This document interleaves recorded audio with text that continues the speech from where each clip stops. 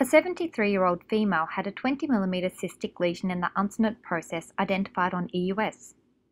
The main pancreatic duct was dilated proximally and appeared to have an intramural nodule and stricture within the lesion. The superior mesenteric vein was also involved, with loss of its clear margins as it passed through the lesion.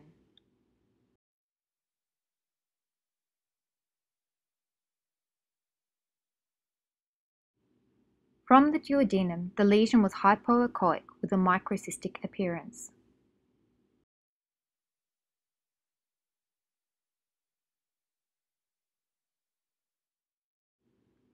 A 25-gauge fine needle aspirate was performed.